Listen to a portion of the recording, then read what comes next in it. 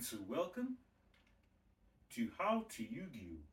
Let's explain. Sprind is not okay. So in this video, I'm going to talk about Sprind and why it is not okay. So let's get on with the rest of the video. Okay, so let's get started, shall we? So I'm going to be talking about Sprind. Let's go to it, and so we'll go to it right here. So I'll then zoom in and get to its effect. So let's read Sprind's effect. Two mouses cannot be used as link material. The turn it is link summoned. You can only use one of the following effects of Sprind per turn, and only once that turn. If this card is link summoned, you can send one level 2 monster from your deck to the graveyard. If another monster is special summoned while this card is on the field, except during the damage step, you can detach one material from an XYZ monster you control, then target a monster on the field and return it to the hand. So yeah, that's a quite interesting effect there. But this card has an effect that is in common with other cards. With a card like, let's say, Lavarval Chain, for example, I'll put Lavarval Chain there on the screen there, and you can get to see its effect. Now, obviously, to summarize Lavarval Chain, it has an effect that allows us to send a monster from our deck to the graveyard, any monster. What has happened to this card, you ask? It's gotten banned. The truth you need to know. Let's go to another card that we have. I'll put it out on the screen in front of you, which will be Union Carrier. Right? Union Carrier has a sort of like Foolish Burial effect, as you see it on the screen there. Guess what's happened to it? Let's see. Banned. That sounds oddly familiar. Noticing a familiar trend? Cards that tend to have effects that send any monster from the deck to the graveyard tend to be banned. Wait a minute. That can't be right. I wonder why. What the hell does that even mean? And we have Beatrice. You know the Beatrice, the XYZ, the rank 6. Now it's limited to 1. One of the reasons why it's limited to 1 is because it's quite hard to summon, and not every deck can summon it. But best believe it, if this card could be summoned easily, you guessed it, it would be banned. Facts. Okay? And so now we come back to Sprind. And obviously that effect of being able to send, as we see there, a level 2 monster from the deck to the graveyard. And you know what? For all intents and purposes, it looks alright. It looks okay. Nothing could go wrong. After all, sending monsters from the deck to the graveyard is not really broken, right?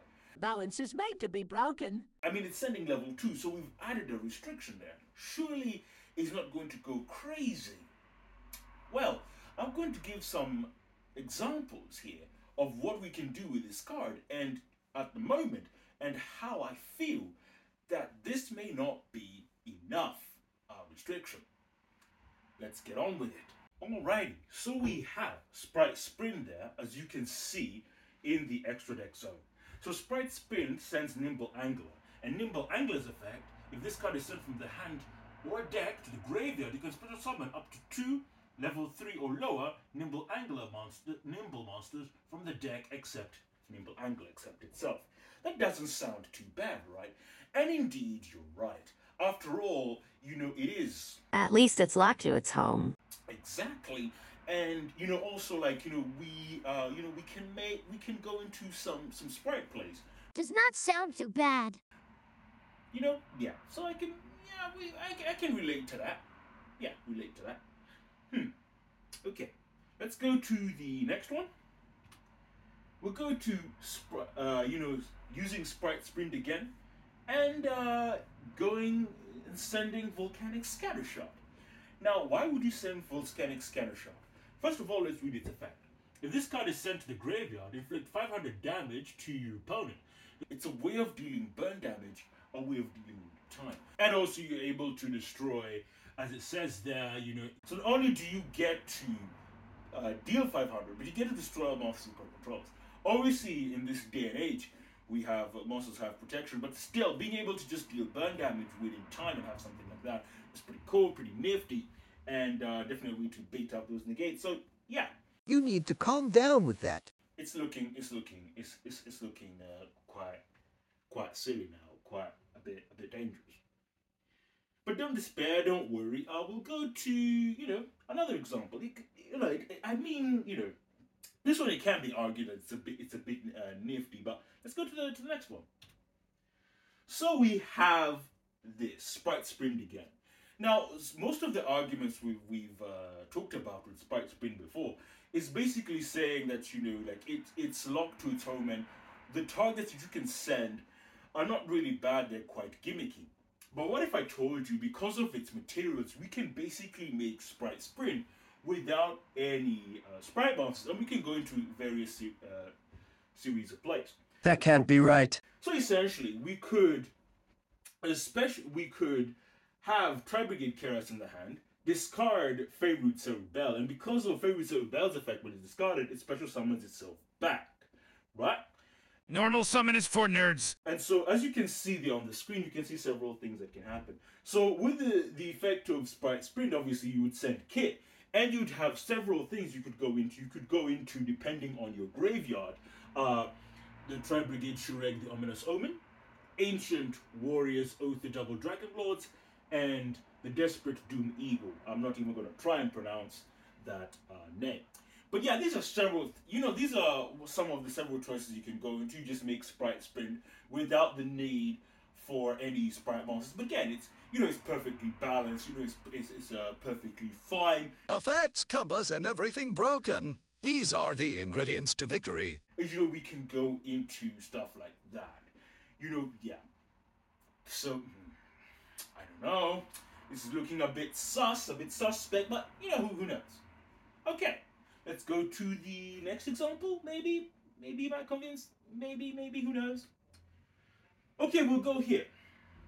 Sprind once again. So what can we send? We can send Mecha Phantom Beast or Lion because recently it's come back to 1. So when Mecha Phantom Beast or Lion is sent to the graveyard, seems awfully familiar. As you can see from the screen there, it produces a token. So with Sprind there, you could go into several things. You could, depending on your board state, you could go into a Nightmare Unicorn right there to spin a card. You could further extend to go into Access Code Talker to pop a card and go for game. Or you could go into Savage Dragon and just remind you that these are not difficult things to go into, especially if you have a token, right, on your Saturn field, which you've managed to do so by sending Mecha Phantom Beast to Lion. Yeah, I think you're starting to see where we're going with this. But you know what? Yeah, maybe I'm overreacting. Maybe it's not that bad here. One moment. I need to look up this nonsense. Okay, let's go to the next example that we can do. Right, so this is now a bit of a reach, but you can make Sprind with the various methods that I've shown out throughout the examples to send 3 of the following cards. You could either send Undaunted Bumpkin Beast, Synchro Fusionist, or Soul Scissors, as you see right there. So sending Undaunted Beast means that if your opponent special summons 3 times, you can special summon it from the graveyard. So a bit, it's a bit iffy whether you do that, but hey, it's one of those. Soul Scissors is one that is a bit more promising. If you send that, you can special summon this. You can, while it's in the graveyard, you can just bring itself back and special summon it from grave. And when it is special summoned, you can target one monster your opponent controls and destroy it. So it's a send which revives itself back, and then when it revives itself back, it pops a card. Pretty cool, pretty nifty. Then we have Synchro Fusionist. So Synchro Fusionist again. You could send it to the graveyard, revive it back with Elf, go into a Synchro Summon, if you have a tuner obviously, and you set yourself up. And Synchro Fusionist's effect is that if it is used for a Synchro Summon, you can add any card from your deck to the graveyard, from your deck to graveyard that has Polarization or Fusion in the card name. So that's a lot of targets that you can be adding there. And also, given the fact that these are as you can see, that the 2 cards that you can go into, it's either Spread Elf or IP Masquerena. There's just so many things you go into. Obviously, this last example is a bit of a reach, but the point is, there's a critical mass, right, of things you can do with Sprind that is way too much.